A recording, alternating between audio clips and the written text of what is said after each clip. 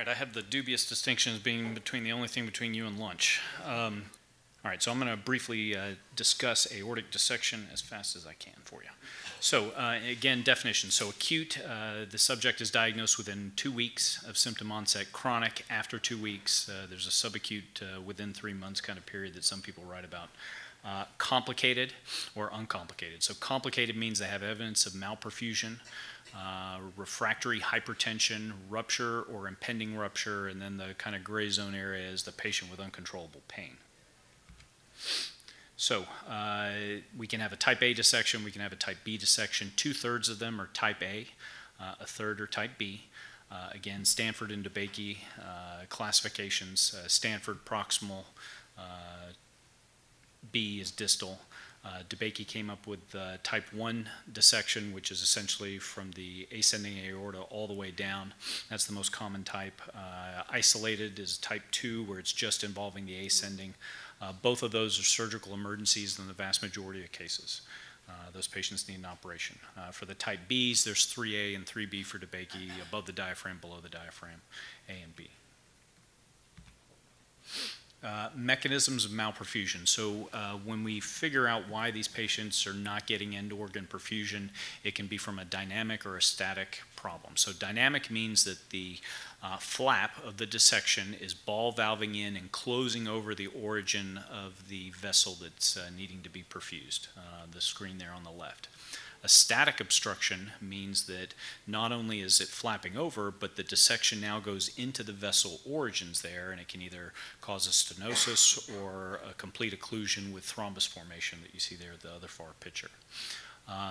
The importance of all that is a dynamic obstruction. You treat that by increasing pressure and flow into the true lumen, versus a static obstruction where not only do you need to do that, you've also now got to deal with the vessel origins and either stent or clean that out or do something to it.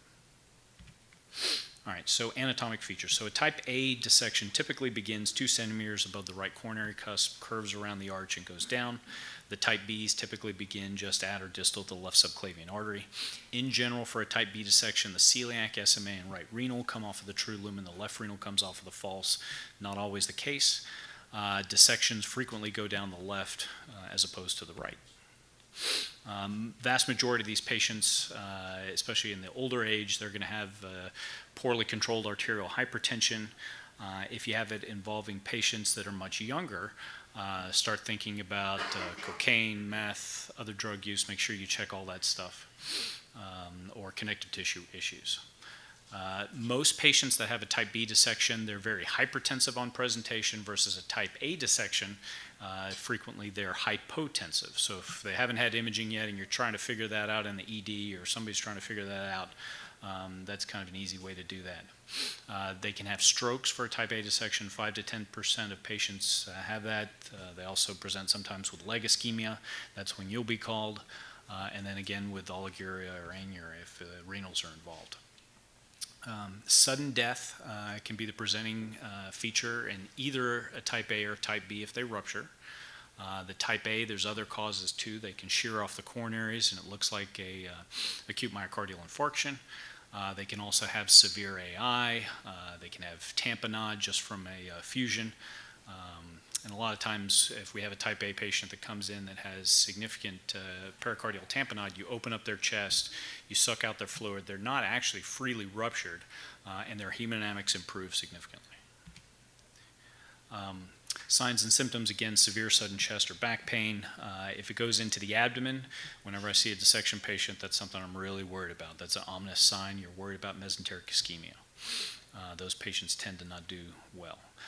There's a lot of debate going on now. If you have a patient with a type A dissection that comes in with predominantly abdominal pain, elevated lactate, you look at their true lumen, it's really small. Do you do the type A first? Do you mess with the descending thoracic aorta? The group at Emory has got some good data that maybe we ought to be dealing with the descending thoracic aorta first in those patients, and then if they're doing well in 24 to 48 hours, go in and fix the type A. Hypertension, again, vast majority of these patients in the descending thoracic aorta are hypertensive, less common in the ascending aorta. They can be hypotensive. Syncope can be caused from tamponade, from carotid dissection, or if they're paralyzed. Again, your imaging studies to diagnose all this stuff, chest x-ray, most of these patients are going to get a contrast CT scan before they call you. Again, echo is very good. The common situation sometimes that we see where the imaging is a little dicey of what you're going to do next is the patient comes in with abdominal pain, they get an abdominal pelvic CT, they find a dissection, they've already got a contrast load, you go back and image the thoracic aorta, because what you're trying to figure out, is this a type A dissection that went all the way down, or is it isolated to the descending? Because totally different management. So a lot of those patients, especially if their kidney function is not very good, we would take them to the operating room, do a transesophageal echo, got a good look at the ascending aorta, decide if it's a type A or not. If it's not, pull the probe out, take the patient to the ICU, control their blood pressure, and then re-image them in 24 to 48 hours. If it is a type A, then you know what you need to do. Again, chest x-ray, widened mediastinal shadow, cardiomegaly. Again, echo is very good. Transthoracic less so than transesophageal when looking at the aorta. And you can see the flap on echo. Again, CT scan is the most common thing that you're going to see with. MRI is good for follow-up, not really good for acutely dealing with these patients. Again, the imaging studies, for the most part, the sensitivity and specificity is very high for all of them. D-dimer in the emergency room may be another good thing to help sort out, PE, those types of things when you're trying to diagnose these patients, trying to figure out if it's a dissection, if it's a PE, if it's acute MI, or if it's just musculoskeletal stuff. So what's the treatment for a type A dissection? For the most part, it's a hemiarch repair with an open distal anastomosis. So when we do cardiac surgery for dissections, some people incorrectly will put a clamp on the ascending aorta that really limits the amount that you can resect. You're having to leave dissected thin aorta where you're trying to sew against a clamp. The aorta is all kind of mushed together. You can see there in that third picture. The better thing to do for those patients is to do circulatory arrest, either with retrograde cerebral perfusion or antegrade cerebral perfusion, and then do an open distal anastomosis, shut the pump off, clamp their innominate, have flow going up one or both carotids, and then cut that aorta all the way back from the innominate all the way to the underside of the left subclavian, and get a good running anastomosis with no clamps on. And that's less torque, much safer to do than trying to do it against a clamped anastomosis where you're going to end up with a half-ass operation. If they have a problem, and then most of the time you can either reconstruct the aortic root with felt, or it doesn't go all the way down into the root or involve the valve. That's why echo in these patients is so important beforehand to see if they've got aortic insufficiency. If they do and it involves the valve, sometimes we can repair it and resuspend the valve, re-put felt down there in the sinuses. If it's not, then you're just going to replace the valve and do what's called a Bentall procedure. So Bentall is basically a mechanical or a pericardial prosthetic valve sewn into a graft, and you basically sew that down to the annulus and then reimplant the right and the left coronaries. Again, type A is 1% per hour emergency. In general, across the U.S., it's somewhere between a 20 to 30% mortality rate still. And a lot of it depends upon what vessels are involved. If the coronaries are involved, if the brachiocephalic vessels are involved, your mortality increases significantly.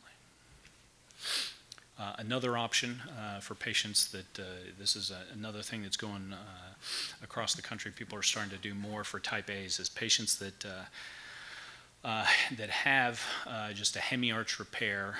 20 to 30% of those patients, if you follow that out over time, are going to get a big arch aneurysm and a redo operation, and difficulty with that. So one of the things that at least I just finished my cardiac fellowship at Penn, and one of the things we were doing for acute type A's in young patients that were otherwise healthy is that we would debranch the innominate, the left carotid, sew just in front of the subclavian, avoid the recurrent laryngeal nerve, do whatever you need to do proximally, called the zone 2 hybrid arch, and then you can go in and TVAR, and now your whole arch is taken care of and they won't end up with a second operation. You can even do a branch TBE graft into the subclavian. So that's something that people are going to start doing more and more, being aggressive with the arch involving type A's. For type B's, again, the majority of these patients, it's going to be anti-impulse therapy, medical control in the ICU, unless there's malperfusion or a complication like we talked about earlier. Frequent imaging, we would get the initial CT scan in the emergency room, maybe one at 72 hours, and then another one if that looks stable at 3 months, 6 months, 12 months. Many of these patients are going to degenerate, and most frequently it's the very proximal descending thoracic aorta that's going to dilate up first. And so you definitely have to follow these patients. Indications for intervention for type B dissection, again, would be uncontrolled pain, hypertension, bleeding, malperfusion, or an increase in size, or if they start out very big. There's some data that may be starting out greater than 41, 42 millimeters for a total aortic diameter, true and false, or a false lumen greater than 21, 22. Those patients are going to be predisposed to aneurysmally degenerating that proximal aorta, and maybe you ought to do something about that beforehand. The risk of paraplegia, again, in the historical series for type B dissection, where you're sewing into tissue paper, really high, 20%. Mortality rate 30 to 50% for acute type Bs, replacing those acutely. Very low for TVAR, somewhere less than 5% or so. Again, we talked about kind of dynamic and static obstructions. The old-fashioned way of doing what's called a fenestration, so before you would bypass grafts or do open things, they would actually open up the aorta. This is from Mel Williams at Hopkins. Basically, you'd open up the aorta after you clamped it, you'd cut the septum out, you'd tack the vessel origins back, and then you'd reshape the aorta back over a dilator and make it smaller. And he had these series of these patients that actually did really well in terms of late degeneration. Didn't happen to that segment that they replaced, and had a big old long running suture line with felt all the way along. This is a case of mine where I had a lady that had an infrarenal dissection that went into both renals. I tried and tried and tried to get across the septum to stent things back, couldn't do it. She was making new urine. I said, screw it, let's just go to the operating room, or let's just open her abdomen there in the hybrid room. And I ended up supraciliac clamping her, opening her up above the renals after exposing things from a transperitoneal approach, cutting all that out, tacking back her renals, and then closing the two sides of the aorta with felt. And within 5 minutes, she started peeing on the table. It was awesome. Creatinine went from, on the verge of needing dialysis to 4 days later, she's got a normal creatinine. So don't forget about old-fashioned operations. The endovascular fenestration, where you're popping across with Pioneer, some of the other catheters, and then ballooning the crap out of the septum. All of that stuff you rip and tear sometimes goes somewhere. I've seen where big flaps have flopped down and occluded iliacs and stuff, so it's not as easy as it seems sometimes. In the chronic phase, depending upon the series, 30 to 40% of these patients that have a type B dissection are going to go on to develop aneurysmal degeneration and get a thoracoabdominal aneurysm, and they end up getting a big open repair. The ones that are at the higher risk of degeneration are actually ones that have partial false lumen thrombosis, and there's a good New England paper where they actually went in there and measured pressure gradients in the true lumen, the false lumen, and there's an elevated end diastolic pressure in those that had partial thrombosis over time, and they think maybe that's why those patients do worse as opposed to somebody that their entire false lumen had flow in it. But the partial thrombosis false folks, where this flow is going into the false lumen and down into a blind-ended sac, have worse risk of degenerating and becoming aneurysms. I'll skip that slide. Most patients these days for type B aortic dissection are getting a complication-specific tailored treatment. Again, medical therapy in the ICU, beta blockers. And then if those patients have a complication or they have evidence of significant growth or risk factors for growth, then they may get a TVAR. And so things have really started to increase with that. Again, initial medical therapy. Ideally, you want your blood pressure maybe to 100 to 120 systolic, your pulse maybe around 60. All of that is tailored to the patient's urine output and their neurostatus. So I've seen where we've had patients that were really crazy hypertensive. You block them down to this level, they're anuric, they're not making sense, they're somnolent. You just got to liberalize their blood pressure and just kind of roll with the punches there. Again, the open repair for type B dissections in the old days really suck, 30% mortality. You're sewn to tissue paper. Avoid open operations for type Bs if you can. The Instead and Instead XL trials, this was looking at uncomplicated type B aortic dissection, and this is what's really pushed TVAR for these patients. The initial studies were all done in European centers. You can see the numbers there. They published the 2-year results, and there was really no significant difference when you looked at mortality, aneurysm-related mortality, freedom from progression from aortic disease. And basically, at that time period, people said, well, crap, we shouldn't be putting TEVAR in for uncomplicated type Bs. Fortunately, they followed the patients out because one of the things they found at 2 years is that remodeling was awesome. So maybe 90% of those patients thrombose their false lumen, which ideally would be the goal for a type B dissection that you're treating with a TEVAR. You want to get that whole thing to thrombose. You want it to heal back together and shrink in size. So when they followed the patients out at 5 years, they found the ones that had optimal medical therapy only, they may have done really decent at the very beginning, year, 2 years out, but then it's that year 3, 4, 5, and beyond that they start having aortic-related complications and mortality. The folks that are treated with TEVAR, for the most part, those folks, if they're going to have a problem, it could be related to that procedure. And there are mortalities and retrograde dissections and stroke and things like that that happen up front, but there really weren't mid and late aortic-related mortality issues. And so based upon that data, a lot of people have been becoming more aggressive with TEVAR for type B dissections. And the question really is, which ones should we watch medically? Which ones should we treat? And a lot of that really depends upon risk factors. Again, that 42 greater total aortic false and true lumen, 22 millimeter false lumen or greater. We're still trying to figure a lot of that stuff out. The other question is timing. Do you do it at that same admission, maybe a week or two later? Do you do it in the chronic phase? Because in the chronic phase, that septum becomes very thick. It doesn't move. Much harder to treat those patients with a TEVAR and get a good seal and to get the thing to thrombose. And so the sweet spot may be somewhere between 2 weeks and 3 months of treating those patients. You're going to find out in your practice that a lot of these patients, they suck at taking medicines, they suck at follow-up, and they're not somebody that is going to follow up with imaging studies afterwards, and it's just a tough group of folks to treat. So again, it's a relatively rare pathology, has grave consequences. Medical therapy works, at least initially, and should be the treatment of choice for uncomplicated dissections in the majority of patients, although again that is changing as people are finding out that there may be some risk factors that we can identify that predispose people to having aneurysmal degeneration. It'd be easier to treat them up front than it would later on down in the chronic phase of things. Endovascular repair is much easier to do than open repair for acute type B dissections. The ones that you're going to operate on in the acute setting are folks that have static or dynamic obstruction, understand those mechanisms, and open surgical repair again remains a valid option in the chronic phase of things.